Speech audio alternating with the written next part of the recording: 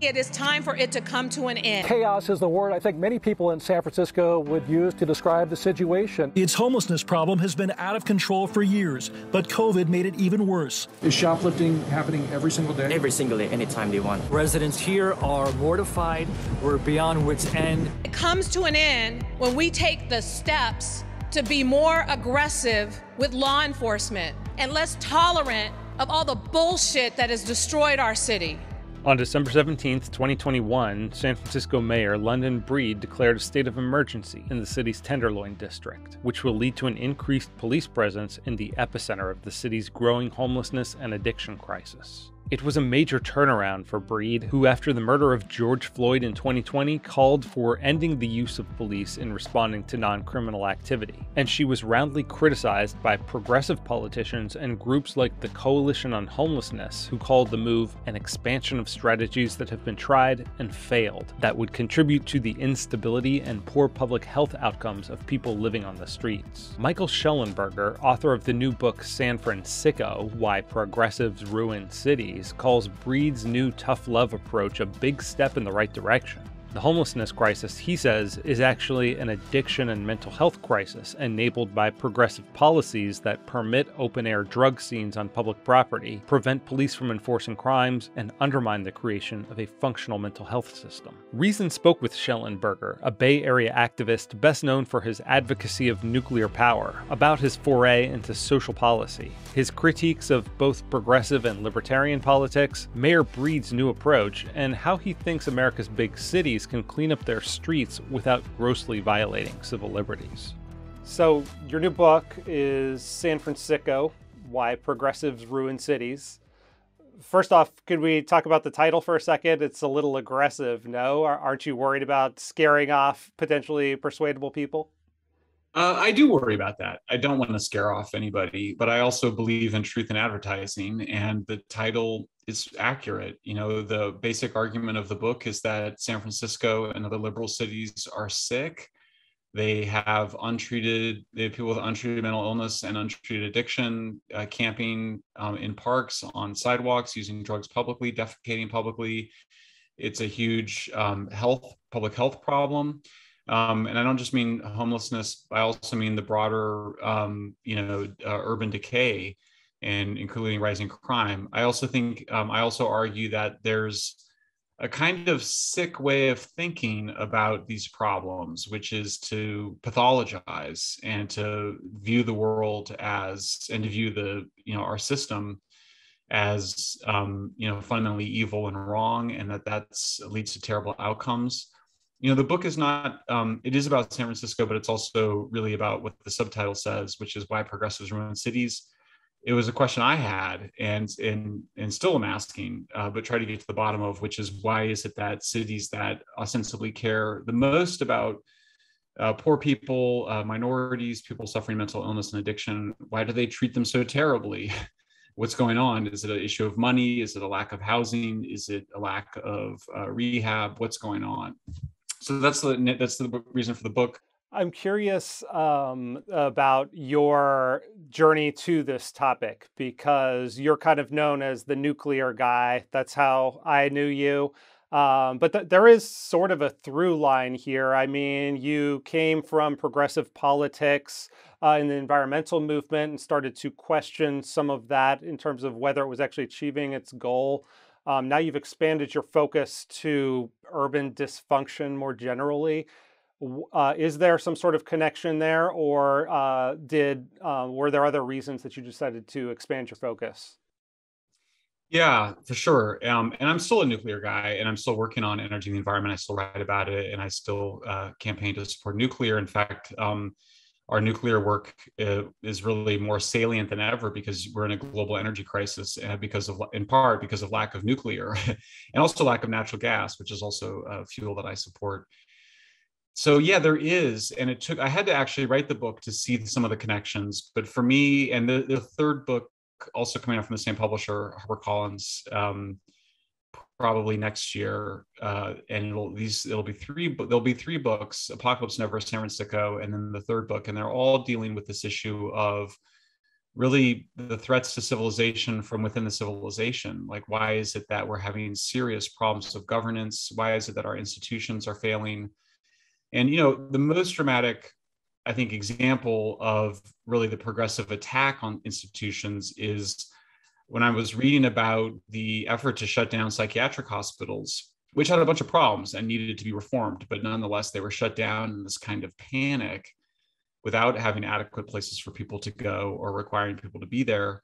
It reminded me a lot of the panic of shutting down nuclear plants. And I keep seeing it over and over again. In fact, Greta Thunberg, the climate activist, her most famous line is, "I don't want you to have hope, I want you to panic," which I was very critical of in Apocalypse Never. Panic literally means unthinking behavior and action, which is not something we should wish on our worst enemies. And I see myself making the case for civilization, and that sounds a little grandiose, but certainly making the case for institutions, that you have to have, that civilization is cities, sort of literally what it meant, but those cities depend on institutions, and it means that you need to have police, and you need to have criminal justice, and you need to have functioning electricity grids, and you need to have homeless shelters. And so you need all these things. And there's something that happens when kind of the radical left really muscles liberals and Democrats into taking some pretty radical actions. And it can certainly happen on the right too. And I'm not suggesting it doesn't, but I see that as the through line in the work. The perspective that you bring to this as a former activist involved in progressive causes, I have to say it's oddly relatable to me, because progressive politics and libertarian politics overlap in many of these very areas: drug legalization, criminal justice reform, the rights of those with mental illness.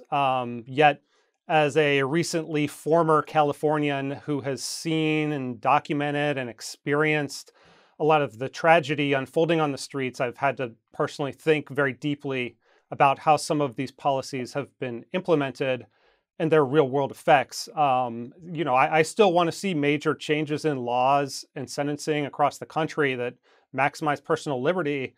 But my general sense, and it was bolstered by a lot of what you dug into in the book here, is that the way it's been implemented in practice has emphasized the personal liberty side of the equation while ignoring the personal responsibilities part. And for a libertarian, those things are bound together.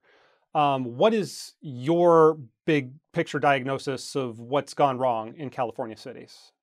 Yeah, thank you for that. And I totally agree with you. I mean, I love my freedom, and I'm in San Francisco. I'm in Berkeley, which is across the bay from San Francisco. I'm in California because I love the cultural libertarianism here. I love the fact that we really reject a lot of the traditional status hierarchy of the East Coast around where you went to school and working in big, companies and stuff like that. I love the entrepreneurialism. I just think that's the most special part of the left coast. So totally agree. I also care a lot about people. I mean, I think the trip that libertarians lay on people is that they care about freedom more. And the trip that progressives lay on people is that they care more. They're more compassionate. And there's probably some truth to it. But I think the truth is that I think a lot of us love our freedom, and a lot of us care a lot about other people. And we're looking for, particularly now, I think, some practical ways to solve these problems. Mm-hmm. So, I mean, I view the problem out here, I view there's a lot of things going on, but if you kind of take the so-called homeless problem, I believe that is fundamentally a problem of untreated mental illness and drug addiction. Drug addiction, I believe, is a form of mental illness. I also think I agree that it's often self-inflicted, and sometimes it comes from trauma. Sometimes it comes from undiagnosed depression or anxiety, or even more severely, schizophrenia. But sometimes it just comes from partying too much. I mean, addiction is just something that afflicts a bunch of people, and it's untreated. I agree, though, that we don't have a functioning psychiatric system that really helps people to get themselves, like a lot of people that are addicted to hard drugs might have just done fine with an antidepressant and some cognitive behavioral therapy and exercise, which works for almost everybody. So there, we don't have that, and that's the traditional progressive criticisms. We don't have that, but we do need that. And then the other issue is just, of course, that why are there so many people on the streets in San Francisco and California? It's because we let them. There's a myth that it's because of the weather. Certainly in freezing places like Chicago, it's hard to be on the streets year round. but there's other places like Miami, which are warm, which don't have the same problems that we have, or at least they did, and then they fixed them. And I think there's been some backsliding, but nonetheless has had much better outcomes than we have. So sometimes it's easier to describe what the solution is and then work through why we're not doing it. And the solution is basically universal shelter. I think that the Supreme Court has established it, but even regardless of the Supreme Court, ethically, we should want that everybody should have a safe and clean place to sleep. It should not be so nice that it attracts people to want to stay there, but that should be universal. And that's not the policy we have. We have a housing first policy rather than a shelter first policy under this utopian idea that we can just provide everybody who wants their own apartment in San Francisco or Venice Beach with their own apartment. It's obviously wrong. Just geographically, you can't do it, but financially you can't do it. And it creates a terrible incentive for people to become homeless. We need to enforce laws, including misdemeanors, including against public camping, including against public defecation and public drug use. Those are cries for help from people. And when they break those laws, they should be arrested, brought before a judge, and given the opportunity to have rehab or psychiatric care rather than jail or prison. There's nothing super extraordinary about where I come to philosophically, but I do sort of point out that the core American value has been freedom ever since our founding. And that's a beautiful value, and we should continue to have that value, but it does require responsibility at the individual level, but also at the societal level.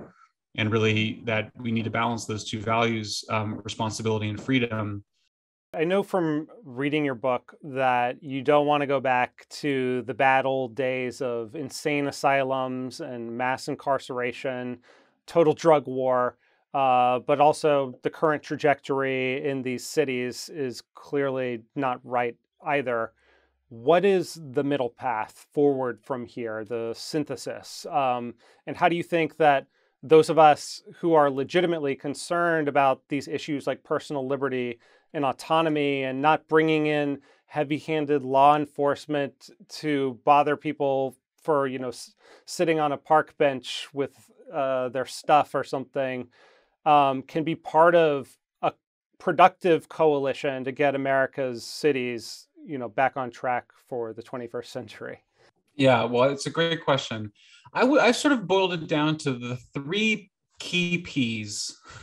So we don't want over-incarceration. That means that we need to rely more heavily on good policing, on psychiatry, and probation. And I would just include in psychiatry, rehab and addiction care. And I would just add to that, you also need some kind of caseworker. You need empowered caseworkers, or assertive case management is what it's called, to bridge those things. So, one of the big arguments for defunding the cops is we say, well, the cops shouldn't be responding to mental health calls. We should have social workers do that. Well, it sounds good, but actually less than 10% of those mental health calls are safe enough for a social worker alone. I mean, a lot of those mental health calls are really scary and involve people engaged in violent activities. And so really what you want is you want more soft cops and more hard social workers, and you want them working together. And it sounds very kumbaya, and to some extent it is, but it's not easy. And it does take the police departments changing. And that's why I think you do need something like CalPsych. So homelessness is the kind of umbrella issue under which many other subcategories fall. And you mentioned mental illness, drug use, and we'll get into those a little bit more in a second. But there's also the issue of housing, which I would say in the book, you very much downplay and say, housing prices really are not a major driver of homelessness. There is some empirical research out there that at least shows correlations between local rents, local housing prices, and incomes and rates of homelessness. So first, just taking the housing plank here, isn't it at least plausible to you that some subset of the population here are people who maybe were right on the margins, they got displaced, being out of your home, can exacerbate various underlying mental health conditions, and so is making the problem worse? Is that a plausible story to you? Those camps that you see, those so-called homeless encampments, it's just 100% addiction, mental illness. I'm not saying there's not somebody there who has been off drugs for a little bit or suffering mental illness, but there's some underlying sickness there that is leading them to be there. There are then now could higher housing prices worsen that situation? Absolutely. I mean, so for example, the classic picture is somebody becomes addicted to, let's say, a 20-year-old is addicted to hard drugs. He's still living with his parents. He stops working. He starts stealing from his parents and lying to them. They try to get him into rehab. Maybe he goes, it doesn't work, it doesn't stick. Finally, they just cut him off and they kick him out. He then goes and lives in a homeless encampment on the street. I think that moment of kicking somebody out probably occurs much more quickly, and maybe occurs when you're living in much more crowded conditions and much more expensive rent areas. So I can totally see that. The difference, though, is that do you allow the public camping? So, for example, if it were just a function of high rents, then we would see homeless encampments in Beverly Hills and in really nice neighborhoods, but they're not. They're always in the same places, near train stations, near public transport, downtowns, in poor neighborhoods, often minority communities.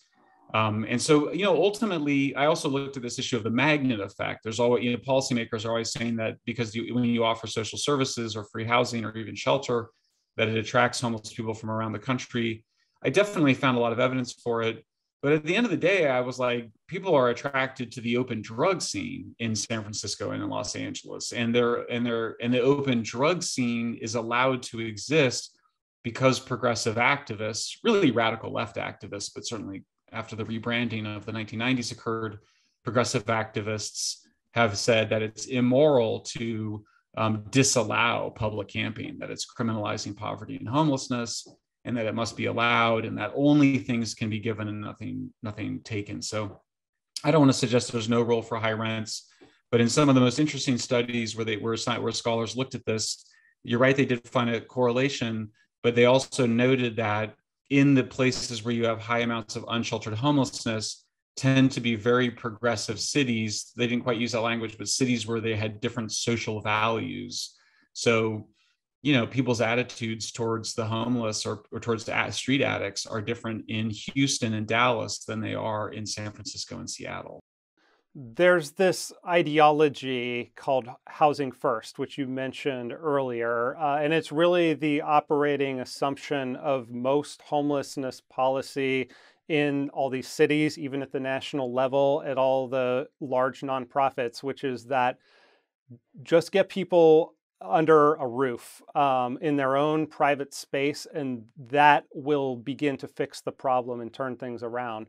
And it sounds very clean and intuitive, and there's a certain simplicity to it that's very appealing.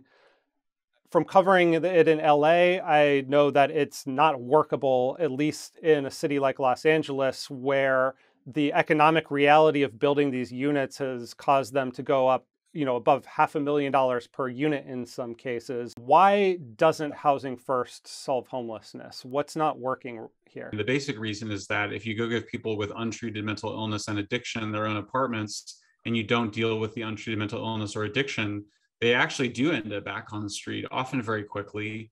We now know from a big Harvard study that was done over 12 years that there was no better outcomes for people that had housing first than non-housing first, even on their own metric of keeping people in housing. That is the only metric that they've been able to boast of success, but we have seen no evidence. And the National Academies of Science, which is our premier research body, did a review of the science, I think a couple of years ago, maybe 2018, and they found that housing first did not have any improved outcomes. And there was some evidence that it had worse outcomes because they didn't deal with the underlying problem of addiction and mental illness. The response, just to be fair to my opponents on this, their response is they said, well, we never said that you wouldn't also have services. So I tell a story in the book about my Dutch character is a social worker and how he dealt with a man with schizophrenia, very serious schizophrenia. The original housing first idea, by the way, came from using that strategy with people with mental illness, not addiction.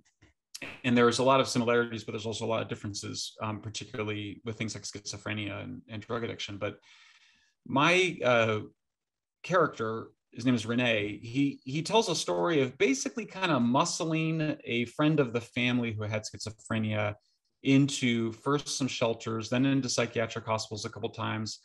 And then he finally got him on good meds. And the guy now has his own job, his own apartment, his own car. And for schizophrenia, that's just an extraordinarily positive outcome. I mean, he tells a story about the guy still has hallucinations and delusions. He thought people were staring at him through his window. And Renee's like, just close the curtains, you know. That's a beautiful outcome. And I think that is what the best of the Housing First people wanted. And they stressed, they said you'd have services. In that case, it would be Renee or somebody to be playing that role. But that's just not what's been occurring. And some of that isn't the fault of progressives. It's because we don't have a functioning psychiatric and addiction care services. But a lot of it is also victim ideology, which is a weirdly libertarian part of it, you know, which is sort of like, just it's left libertarian, a kind of anarchist libertarian, which is sort of like they're victims of trauma and racism and poverty and whatever, and addiction and illness. So give them, so that means you should give them things like their own apartment and offer them help, but don't require it, don't mandate it, because that would be an extension of the victimization. And that's where everything goes wrong. I mean, addiction, particularly, let's just focus on addiction for a second, but even schizophrenia, there is some amount of coercion that's usually required for people to quit their addiction. People do need to be arrested. Or in Portugal, they do these interventions with a kind of mix of family members, social workers, you know, government officials, and cops. But still, it's pressure on people. And we know this about addiction. We have a whole reality TV show called Intervention. That shouldn't be so surprising, but I think that's where the dogma has interrupted the proper treatment of people with addiction or mental illnesses, and actually requiring some amount of pressure or coercion. There's this kind of zero-sum game in competing for funds between shelters and permanent supportive housing. You know, for every one permanent supportive housing unit, you could build, you know, tons of beds in a shelter. You know, in addition to the economics of scale there, that with the shelter model, you can still implement this, you know, sort of reward system where you can work your way up from the shelter to, you know, a private room to your own place. Is that the appeal of shelters? There is still a role for, I think, publicly subsidized housing. Again, it's something we can talk about in terms of the libertarian concerns about it. I think it should be limited. I think the goal should be independence, which I think everybody should share for people to the extent that that's possible. I mean, truly disabled people, obviously, that's not possible. And so one of the things that I would see the social workers do in the Netherlands is they would offer people their own private room as an incentive, or eventually maybe their own apartment if you can afford it or if you have that. But even their own room is a really good incentive for people, because people don't like sharing rooms and people don't like congregate spaces. Everybody's the same in that way. And so that's a housing earned approach. And there was big studies done on this in Birmingham, Alabama, actually, including around crack. And they would find that crack addicts who were given their own apartment as a reward for passing a drug test and being off cocaine did very well. It actually, I mean, it's still, you know, it's not perfect, but they did much better than the Housing First folks when they had some sort of an incentive to change their behavior. I want to talk to you about the drug war, which I still see as a giant failure, and think that decriminalization and eventually legalization is the right path forward to alleviate a lot of the suffering we see on the streets and sidewalks, though maybe done in a perhaps more careful way than it's been done in some of these cities. You say in the book that you were once a critic of the drug war. Do you still think it's a good idea, you know, given what we know about the effects of the black market, people having their lives ruined with jail or prison time, is keeping drugs criminalized a viable path forward?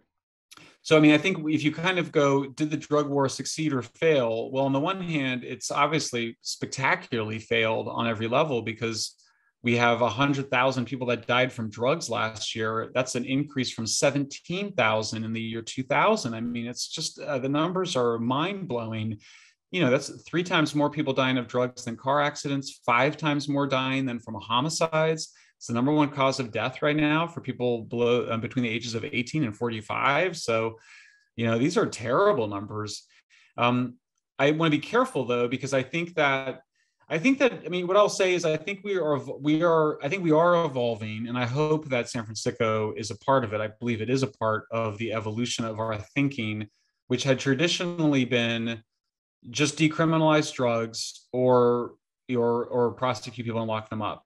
I think there is a third way, and I hesitate to use that word because it's been so kind of contaminated. But basically, I do think that there's a better way, which is much more similar to the Dutch and the Portuguese model, although the Portuguese have much tighter family and community networks, so it's a little bit harder to replicate. But nonetheless, the Dutch model, they are putting pressure on addicts to quit.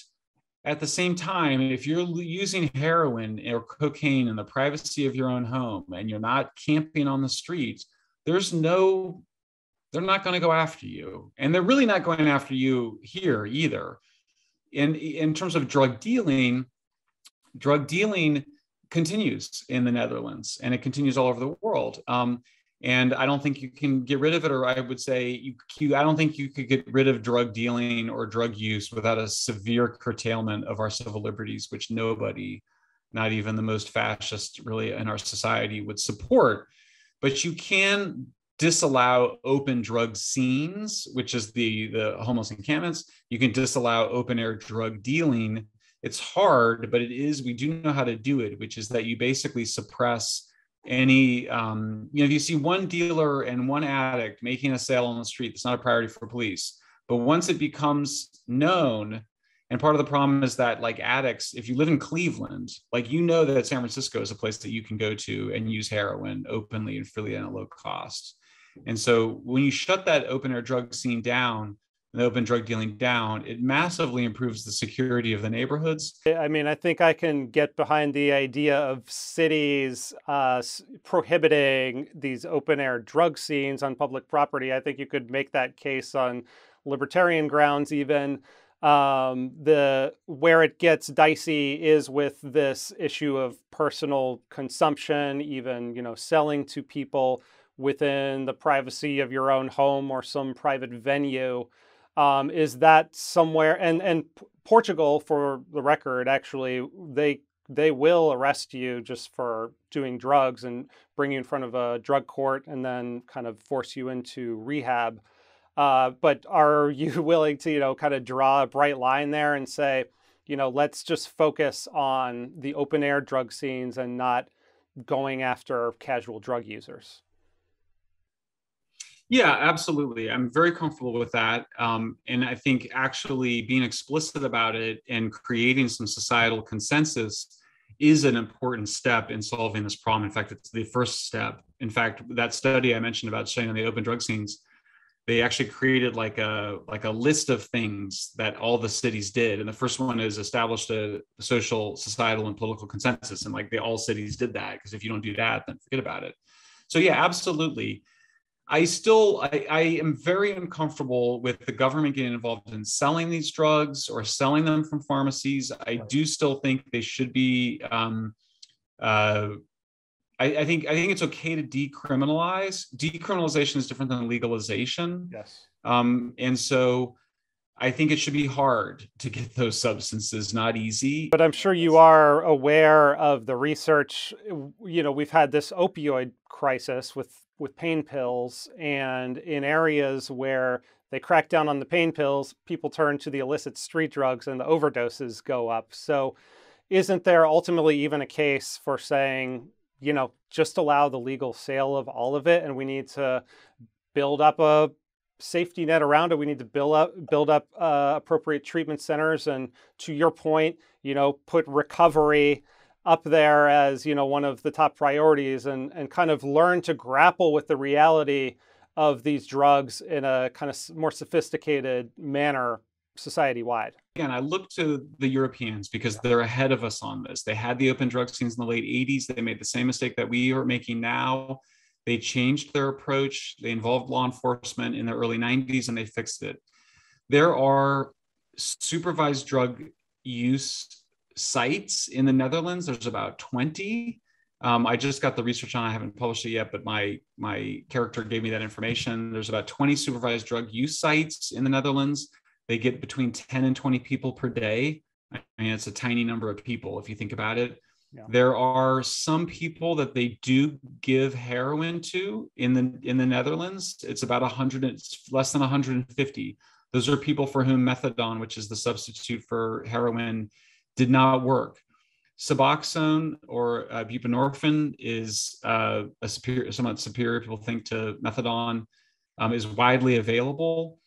So I'm on board with the Dutch model. I'm fine if you need to have some folks to allow them to use those harder drugs, but they do not sell heroin or fentanyl in coffee shops in the same way that they do marijuana. Yeah, I will say I continue to think that the evidence points towards when you criminalize these substances, they tend to get more dangerous. However, you did raise this Dutch model with some activists, this idea of offering an alternative to jail, treatment as an alternative to jail. And I was kind of surprised that so many activists just said, no, that is not where we're going with this. We're not even talking about someone who's been arrested just for possession. It's somebody who's been breaking the law in some other way. And instead of sending you to jail, we can see you have an addiction, so we're going to divert you to treatment. Were you surprised at the pushback to that idea? I was, and annoyed. I find myself still annoyed by it because that was not my understanding. Now, maybe back in the 90s, and now maybe I misremembered it, or but I feel a little hoodwinked that there was this idea that we were going to have rehab as the alternative to prison. But then when it came time to implement these things, I think there's also just a thing on the left. Maybe the right too, but I know the left better, which is that like you kind of get a little bit and you keep pushing. I think they had just so much political power that progressives were just like, well, we don't want to require anything then. And I think that plays into victim ideologies. So yeah, I was bothered by it. Just even at like a kind of political level, you'd kind of go, well, wouldn't that be progress? Like, wouldn't that, like, if you're trying to legalize all drugs and you're like in a conservative part of the United States and you're like, well, we're just saying let the addicts go to rehab rather than prison. Why would you oppose that? But they do, because they view it as, it's not just a compromise. They view it as fundamentally immoral to require something of people. A place where it gets even a little more puzzling, I would say, is where you start to get into mental illness and this idea of, again, offering some treatment path rather than prison for somebody who has a mental illness, who is acting out in some way on the street, again, committing some other crime. That it's not just that they are mentally ill and hurting nobody, it's that something happened. They're violating public safety in some way. Yeah. And again, you encountered activists who said offering treatment as an alternative is not the right path forward. And so there's an argument I had with the ACLU, an attorney for the ACLU in California. And I says, well, what if somebody's defecating, on the sidewalk? Shouldn't they be arrested? And she said, well, it depends on what they're doing. She said, if it's a frat guy urinating on my driveway, then he should be arrested. But if it's a poor homeless person, then no. And I was kind of like, well, but then like, how are you going to get them the help that they need? Or like, what about enforcing the laws? It just got really twisted. But it can't, that's the story of victim ideology. She just thinks that there's some people that are victims and some people are not. And if you're a frat guy, then you're definitely not a victim. But if you're the homeless guy, you definitely are a victim. So that was the way she just described it. Look, I think there's a concern that, and I share it, which is that, if you get sentenced, for example, to a psychiatric hospital, you're in a psychotic state and you're out of control and you're sentenced to a psychiatric hospital, and maybe you're only sentenced for 90 days or 6 months. that she'll go into that institution and never escape and never get into kind of, residential care. You have some harsh words in there for thinkers like Foucault, Thomas Szasz, both of whom questioned the very underpinnings of psychiatry. And I agree that in some regards, they probably went too far. But there does seem to be the core of something that we need to be vigilant of, which is you talk about wanting to expand the scope of conservatorship, which is where basically some other entity takes control of somebody's legal decision making. We know this can be abused. Britney Spears was the big recent example of that. Is it even possible to balance this adequately, or is it, too dangerous to hand the state more and more ability to have conservatorship over people because they have a mental illness as the state defines it? Yeah, well, let me address the Britney Spears thing. I actually had Britney in the book, and she came out of the book towards the end, because she's not, the book's not about. I mean, she's a rich celebrity, right? But we don't know that her conservatorship was inappropriate. We have no evidence for that whatsoever. And even if she were to then say it was inappropriate, that's not proof of that. So I think that, you have to remember, those proceedings are confidential. We have not seen the court proceedings. We do know that there were some very strange behaviors around her and her kids that may have been related to both mental illness and drug addiction, but we just don't know. I agree. Conservatorship is very radical. There is, in some cases it's appropriate, but obviously it should be used in limited cases. I mean, I would say that the courts in California rarely do it. So it's not like it's being widely used right now. And so that means that the people that are getting conservatorship, it's in pretty extreme circumstances. I mean, you got to remember, we have cases out here where it's like people will have been in like a car accident or a motorcycle accident and have brain injuries and end up drug addicts on the street, and their families can't get them the care they need, even though obviously they had obviously a physical injury that resulted in them being, unsheltered homeless. There is another alternative, which is assisted outpatient treatment. That's just a court-ordered psychiatric care for folks. It's less restrictive, or it's less total than conservatorship. It has been focused on mental illness, but it could also be used for addiction. What I would say is, I mean, look, of course it's always going to be wrong in some way, right? There's always going to be some people that are getting mistreated by too much state involvement, and there's going to be some people that aren't going to be getting enough. If you kind of go, the Dutch get as close as anybody has gotten. I'm sure you could go find people that were unjustly hospitalized in Netherlands, and some people that needed more care and didn't get it. I will say that I think if you have the functioning care system that we don't have, then you're going to reduce that a lot. We just find that in places where the care is better, there's a lot less resistance to the care. And your big picture idea for fixing the dysfunction on the streets is this agency that you call CalPsych, which would override all the local mental health departments and funnel both those with mental illnesses and drug addictions into a centralized system. And you're a critic of what you call the results of the neoliberal model of contracting to nonprofits. But my question about that is, aren't more localized public-private partnerships just more accountable to communities? Why should anyone trust a system run by California's state government, which, after all, did oversee the system of abusive insane asylums of the late 19th and early and mid 20th century? Why would I expect something run out of Sacramento to be cost-effective, humane, or accountable? You have to work with a social worker, or you have to work with a cop in this particular way, but that needs to occur. And that's the improvement of policing. In terms of psychiatry, I'm with you. I mean, there has been some people that have called for a return to big asylums. I think the evidence and basically what everybody says that has to live in one of those is that residential care is much preferred to big old asylums. You have to remember then those residential care facilities are going to have to be in people's communities, and there's usually very strong NIMBY resistance. I do think some of that's solved by being able to have those residential care facilities in other parts and spread out, more uniformly around the state, not all concentrated in downtown San Francisco.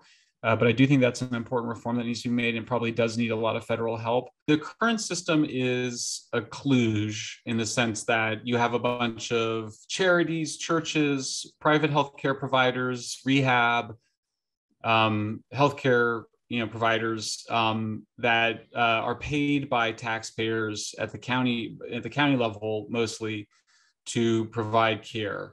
Right now, they're not accountable. Like they have been struggling for decades. Like one of the most depressing parts of this research is reading, Blue Ribbon Commission reports from the 80s and 90s or early aughts, talking about how there needs to be more coordination. So they can't coordinate even at the local level. So part of the problem is the population itself. It's especially the addict population is highly transient. I mean, transient was one of the words that was used before everyone settled in on homelessness or on homeless, but it's a highly transient population. If it's a criminal population, they're often escaping local police jurisdictions that are after them. But if they're mentally ill, there's also a high level of transience. So, it's just a huge problem in that sense. But the other big problem is the cost. And so in San Francisco, Los Angeles, attracting huge numbers of addicts from around the region, the state, and the country. There's people on the streets, from Cleveland and West Virginia. It's very expensive. I mean, San Francisco just can't San Francisco is rich, but it can't provide psychiatric and addiction care for every addict in America. It has to be able to move people places. It has to be able to, and so you have a physical problem of we don't have enough homeless shelters, psychiatric beds, residential care in San Francisco, and you never will. And by the way, I'm arguing for a super hierarchical, transparent agency that does contracts with these different providers. So there'll still be a lot of private sector providers. I don't think you need to nationalize the entire sector. For example, the Dutch, for example, do a big subcontract with Salvation Army. 2,000 Salvation Army employees work in a contract for the Dutch government. It would be a government agency with a CEO who reports directly to the governor, with like regional managers who then oversee case workers and contracts. And I think the power of having a new agency with new leadership is you can create a new culture, you can create a new institution, and it can be really high functioning if it's allowed to kind of rebuild from scratch as a kind of skunk works, rather than having to somehow try to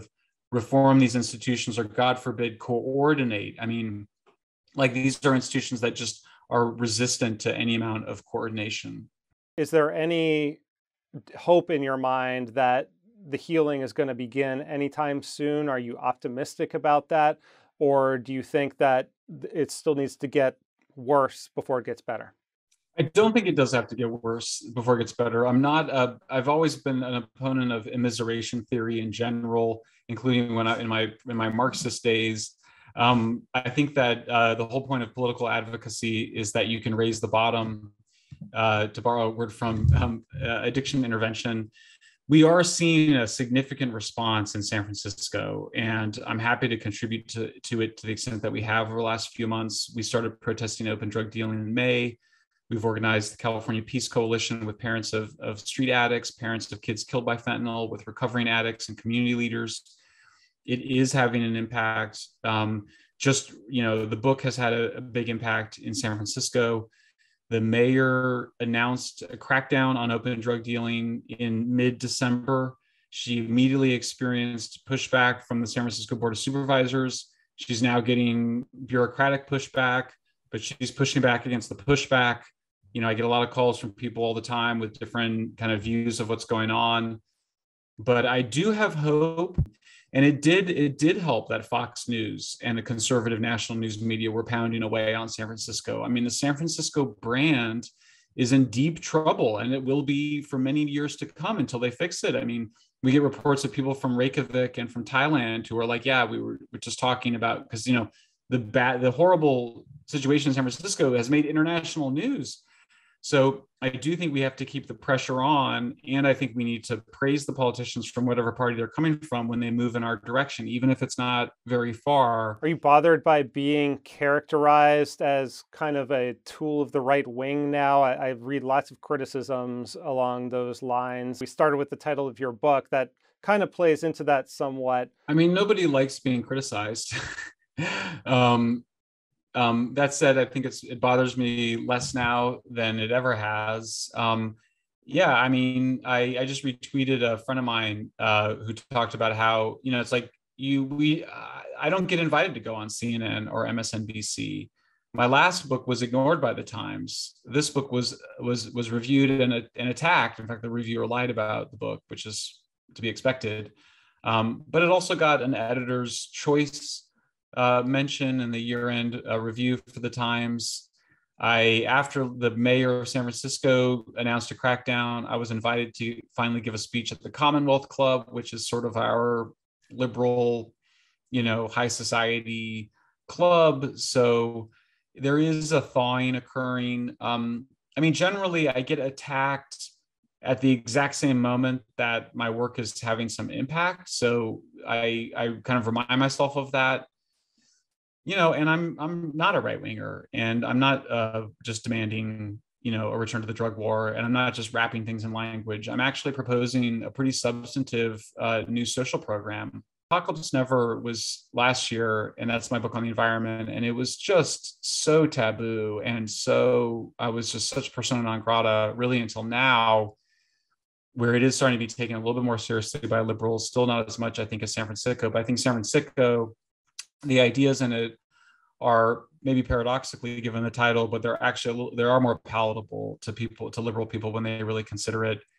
And then, so, you know, you gotta, at the end of the day, my philosophy is sort of like, if you try too hard to make your ideas palatable, then you're at risk of corrupting the ideas themselves. And so you have to have some faith in that the times will change to catch up with the ideas.